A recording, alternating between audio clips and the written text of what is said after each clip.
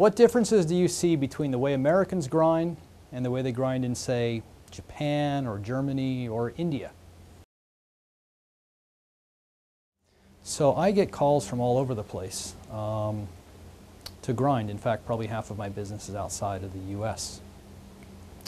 And in my early days, I go overseas, and my first trip to Japan, I was all intimidated. Oh, the Japanese, they are so good at grinding.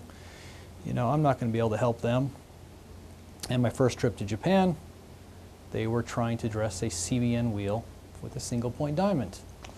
Not a real good idea. Went to Germany, went to Switzerland, went to India, went to China, and I've been grinding at a lot of different places over the years. And are there differences? Yeah, kind of, sure. Yeah, in general, the Germans are pretty good. In general, the Swiss are pretty good. But really, it just depends on the shop. I see really, really good shops in Germany. I see really, really good shops in Mexico. I see good shops in India and good shops in the U.S., bad shops in India, bad shops in the U.S. It really depends more on the company than it does on the country. See people doing stupid stuff in Germany, people doing stupid stuff in Japan, people doing stupid stuff in the U.S. It's really across the board.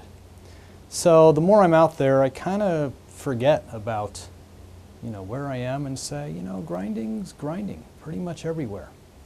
And people say, oh, what grinding wheels are they using in Japan? I'm saying, well, they're using the same grinding wheels in Japan that they're using in Mexico. Grinding world's a small place. You get Yoshi in Japan, and he's looking for a new grinding wheel. So he calls Helmut in Germany, and they both work at a big grinding wheel manufacturer.